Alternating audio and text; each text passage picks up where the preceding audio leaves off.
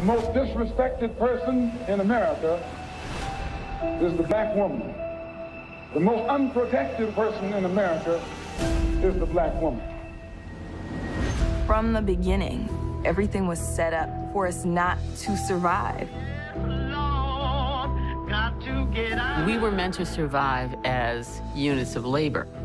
We were meant to survive as commodities.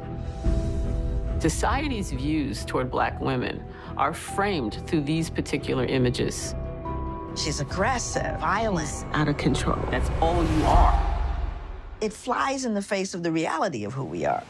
For decades, all we wanted was to be accepted and visible instead of invisible.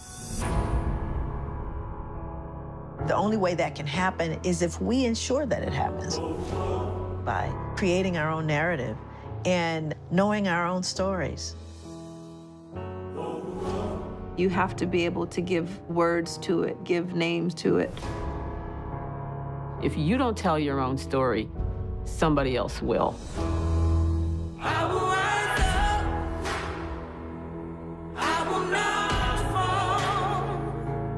By telling our own stories, there's a kind of fierce independence of mind, of will, tenacity. No matter what stands in our way, no matter how hard it gets, Still we rise. I will stay strong. I'm never giving up faith. I will go all the way. This will be the day. There's nothing more beautiful. Brave, unbossed, Loving, independent, Strong. divine. I think that black women are divine.